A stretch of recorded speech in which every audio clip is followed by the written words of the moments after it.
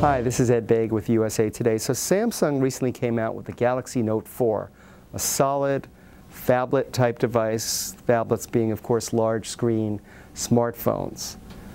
But it's not quite, Samsung would have you believe anyway, not quite on the cutting edge like this device. This is the Samsung Galaxy Note Edge, so named because if you look at the screen here, which is flat right up until the edge and then it kind of cascades off like a waterfall. Now I'll get to what you can do with this in a moment, but it's important to think of this as a Note 4 just with this extra screen function, because like the Note 4, it's got an improved camera, it's got a large display, it has that souped up S Pen, the digital pen.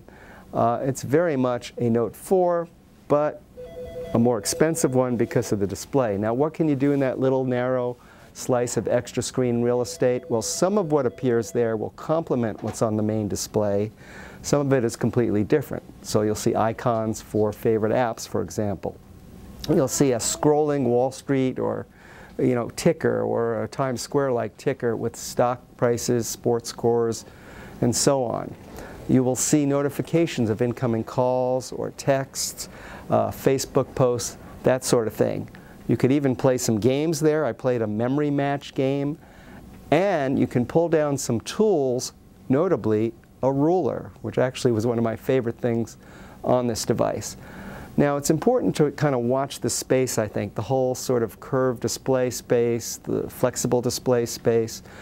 This is one of the first devices I've seen that actually makes decent use of the curved display, but I'd like to see Samsung go even further, and I also want to see how third-party developers ultimately end up embracing this extra little piece of screen real estate, assuming they do, and how they do it. That all remains to be seen. Now, again, I've only had the device for a few days, no noticeable impact on battery life. Samsung says you'll get about the same battery life as you will with the Note 4.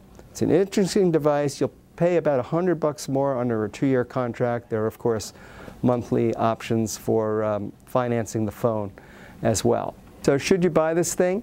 Well, if you're comparing it to the Galaxy Note 4, I'd say no, stick with the Note 4, the conventional phablet, if you will.